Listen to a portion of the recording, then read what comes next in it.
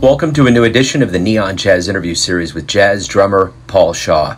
During early April 2020, he opened up about being in quarantine in the heart of New York City and his new 2020 CD. He grew up in southern New Jersey and began playing drums at the age of 5, and he has some interesting tales about Kansas City and gigs around the world. Enjoy. Man, thanks so much for being willing to do this. Yeah, without a doubt. Yeah. Thanks for taking some time out during these extraordinary times. How you holding up there? Woo! It's really crazy. I live at Broadway and 56th, and wow. It's just crazy how dead it is. Everything's closed, and this is a hotbed. So we haven't left our apartment. We haven't left the building in 2 weeks now. Wow, that's insane. It's crazy. Yeah. It's crazy. I did see some pictures and video of people going through Times Square and hotbeds, and it was just empty, and that's just insane. And now they're putting up. We're seeing messages about why are you out down in the subways. Yeah. It's like, if you're not essential personnel, why are you even down here? Yep. So it's like just when I feel like, man, I got fresh air, people are out there. I remember they really shouldn't be out there. At least not here, not in Manhattan. Yeah. But it's crazy. How about you? You're in Lee's Summit, is that right? Yeah, I'm in the hometown of Pat Metheny. Yeah, Kansas City Metro is quite large, so it's So that's where I'm at right now. Do you recall? I don't know if you've ever gone and heard any Air Force big bands that come through there, but for 6 years I came through there playing with a big band. Came through at Lee's Summit and Kansas City, the general area, I think, and played a few concerts. We would go every summer and play some outdoor venues. Wow. Yeah, I don't recall, and I've really ramped up what I do more lately, so the chance of me catching something like that would probably be a little bit more up my alley here. So more likely now. Yeah. Yeah. It's I think I left that area. I left St. Louis in 2013, so it's been a little while. Yeah. Right. Yeah. Well, it's there's a lot going on. I mean, hopefully it picks back up when all of this ends. But Kansas City has had a renaissance. It's a hotbed. There's a lot going on. So hopefully this doesn't do too much to keep that from not coming back. Right. I hope not too. I hope it doesn't live long enough to kill everything that's been grown. Yeah, without a doubt. So I guess one of the functions of doing these interviews is to kind of take a little break from everything that's going on. So thanks for taking a minute. I appreciate it. And thank you for the new music. Talk to me about the new music and what's coming out. So my new record it's called Moment of Clarity, and it's my debut as a band leader and soul composer and drummer. So it's really kind of stepping out a little bit from what I usually do. I have a group that I co-lead that I've never written for, but have just always been a leader in other ways and played drums. And we put our last record out in 2016. So this, other than being a sideman, this is my first project as a leader. It's got Alex Sipiagin, all New York folks. I met them all here, met most of them at New York University. And it's Alex Sipiagin playing trumpet, Brad Shepik playing guitar, and those two guys kind of function as the lead melody guys, along with Gary Versace at piano, and then Drew Grass is on bass, and I play drums. And that's out now. I think it officially released on the 27th, and it's starting to. I was talking to my radio promoter person and who works with records, who released the record, and that's supposed to start happening this next week in terms of radio airplay around the country. So we'll see what happens with it. Yeah, very cool. So you're from Jersey, correct? I am. Yeah, I grew up in South Jersey. Yeah. So talk to me a little bit about your childhood and how you got into jazz and music. Yeah. Interestingly, I grew up on a dead end street about 3-4 miles out of the center of town, And my grandparents lived on that street. My mom's sister and her family lived next to us. And then my mom's childhood friends lived on the other side. Her brother also lived there with his family. So the whole back half of the street was our family. And my grandfather was a country western musician. He toured up and down the East Coast. And eventually, both of her brothers had bands. So there was a point where at my grandparents' house, there was live music in the form of rehearsals 4 or 5 nights a week. So that's kind of where I cut my teeth. And around 5 years old, I got my first set. And then I started taking lessons privately when I was 9. And I eventually met a guy named Chris Arezi, who's still in violin. We're still in touch. Still an amazing teacher. And I started studying with him at 11. And he opened me up to it's like the music of Gino Vanelli in the 80s, which happened to have, a guy like Vinnie Colaiuta on one of his drums, on one of his albums. Mark Craney was another drummer. And so I started learning all of these different drummers, not through jazz traditionally, but through all these other bands, these folk crossover genres. And then at the age of 16, my next door neighbor made me a cassette tape. He knew I was a drummer, of Max Roach, Clifford Brown. And that was my first jazz album with Delilah and Parisian Thoroughfare, all those great tunes. And that was the beginning for me. And then from there, by the time I got through high school, and that album I would say was, and also Led Zeppelin.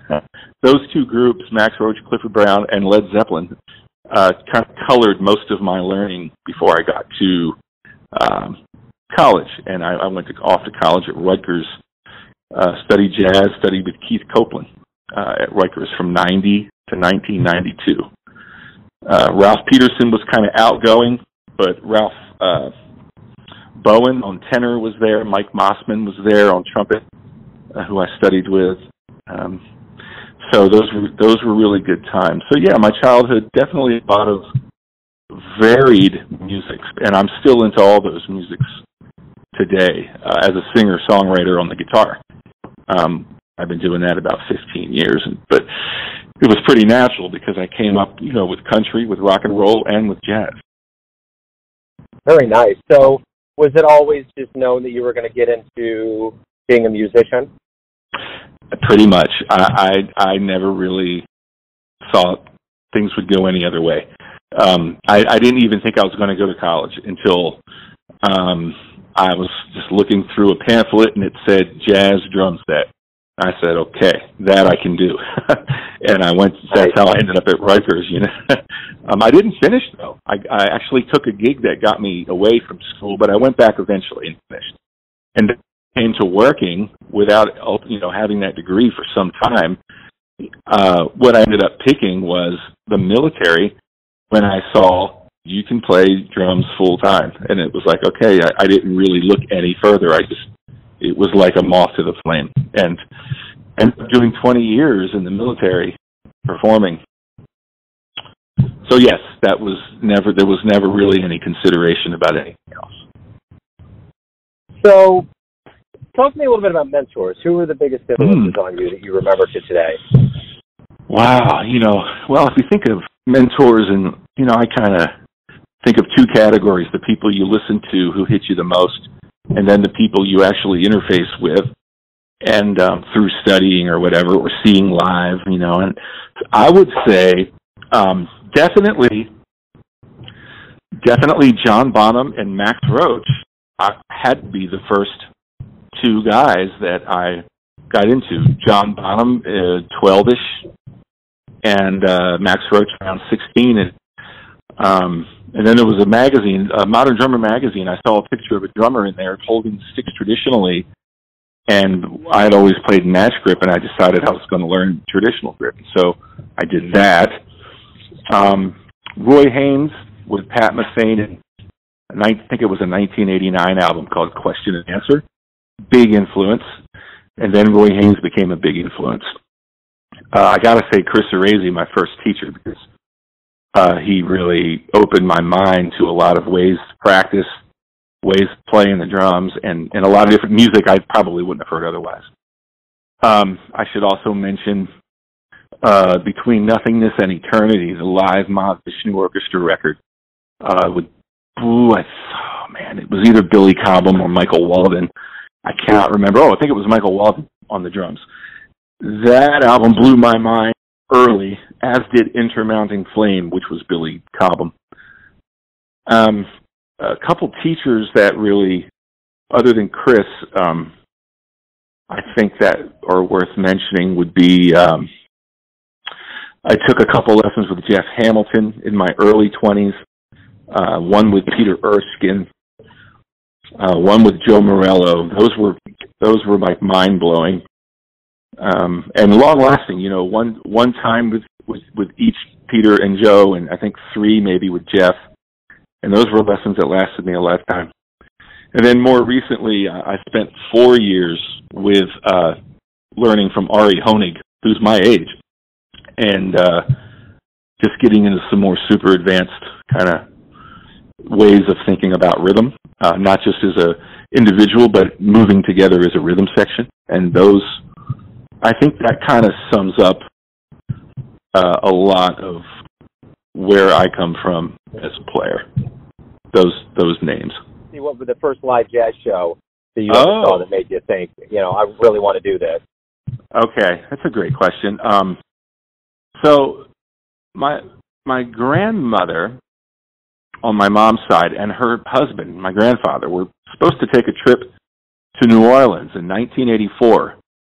Unfortunately, he died suddenly. It was unexpected, but couldn't. I mean, obviously, she either had to go finish out the trip or cancel it, and she ended up taking me because it was around the time of my birthday. So we went to New Orleans for a week. I was 12, and there was just live music, New Orleans Dixieland music, most of it, but there were a few clubs where it was pop music, and one in particular, the drummer's back was to the sidewalk, and it was open air, so I could just lean in and watch this guy play, and that blew my mind. He was playing a cross stick. I'd never seen it before, just a cross stick on the snare with a groove, and it was just like the most mind-blowing, inspiring thing. I think that was the first thing I saw live, other than all of the music in the basement with the different bands. And that was it. I mean, that's the one that's coming to mind, that trip, just seeing a bunch of good music. So what do you like best about being a professional musician? The bulk of my professional time was on the road with Air Force bands. I did that for 13 years before doing a little less touring and doing some teaching at the Academy, Air Force Academy, before I retired. That was in 2016. And during that time, I mean, the best part was traveling and just getting into, most of the places we played were either outdoor venues, 1,000, 2,000, as many as 5,000 people, or indoor venues that usually would seat anywhere from 500 to 2,000. And so you really get into a rhythm of getting to a certain place at a certain time, setting up, jamming together with the rhythm section, maybe half hour to an hour, even stealing some practice, and just getting into a zone and then doing the shows. And the more you're on the road, the more those shows, you really just got inside the music, And there was always an open solo to me on Sing, Sing, Sing, or not that it was all swing music. We would balance things with some Glenn Miller, some of that period, but with also brand new works too, so modern big band kind of stuff. And then we would also break down and do small group things. Had a singer, and so it was a pretty cool show. But that was my favorite part. Really, just so much playing that you were always I felt like I was always kind of at my peak because we were so busy. I think that would be it. These days, definitely the expanding into composition and leadership, and really just playing the kind of music I want to play, whether it's mine or with someone else. I usually get hired to play because of the way I play, not to do something too radically outside the box. So I would say those elements are the most satisfying about playing professionally. I love being in the studio too. It's fun. Right on. So when all of this picks back up and we get back out to playing live shows, what do you hope not only the musician but the audience member realizes, or what revelations do you hope they get about this process? It's a great question. Well, I hope, I think when it comes to getting back into places, we're going to have to think holistically, kind of the way we're trying now. Like, businesses are closed or almost closed, yet they're staying open to some degree. There's got to be give and take, is what I would say. So we get into a club to play, for example. What is it putting out a club owner after having been closed for months to have a band come in? And can we see both sides? And for an audience coming in, what are they capable of doing? How do we all bring something to the table so everybody comes away with something? Audience comes in, gets the show, band comes in. Can we get paid? If so, how much? Or maybe can we enter into a relationship where the gigs are going to come and eventually the money? Does that work for the owner? We have to be thinking about each other and all of the pieces of the puzzle, not just the piece where we try to get a booking and get in there and get out of there and then try again and get in and get out. Really try to think about it holistically and long term. So my final question to you is this. Everyone has a perception of you, your family, your friends, your fans. Yeah. You're living your life. Who do you think you are? Man, I think I am a guy, a musician, who knows full well I'm going to draw my last breath doing the same thing I'm doing today, which is trying to be my best, trying to continue to improve, trying to continue to expand, and trying to continue to share what I have, because it's all I have.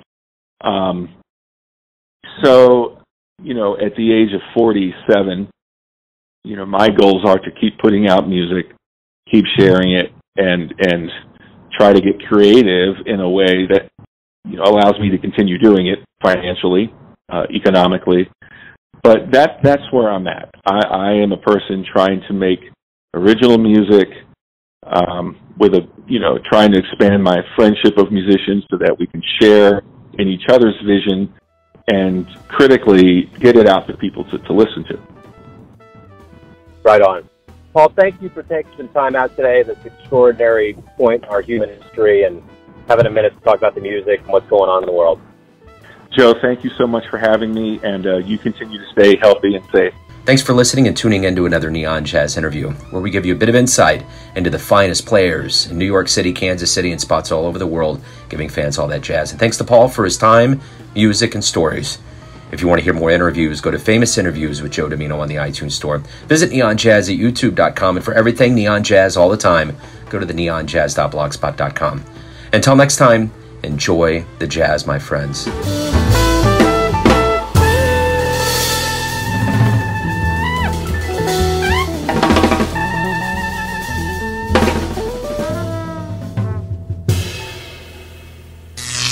Neon Jazz.